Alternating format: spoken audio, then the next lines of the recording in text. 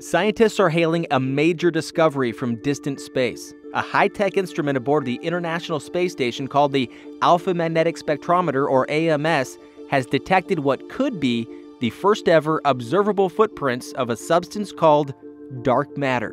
This is a very happy day for all of us. There are searches all over the world looking for clues to determine what dark matter is, and so far it's eluded us. Finally, a piece of the puzzle comes together. This is an instrument which has the potential for detecting a particular type of particle that might be a signature for dark matter. Researchers say the discovery could have big implications. If we learn something about dark matter by detecting it, we will have significantly increased our understanding of physical law. And that's why it's exciting. So far, experts can't be sure that what they've detected is dark matter, but it's still the closest they've come. It's going to be a number of years before we have an answer one way or another.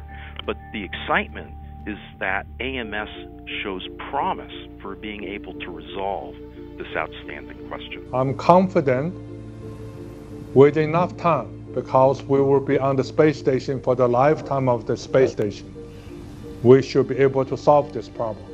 The nearly $2 billion particle detector program is run jointly by scientists in 16 different countries. This may be one small step toward answering some of the mysteries of the universe. I'm meteorologist Chris Warren, the Weather Channel.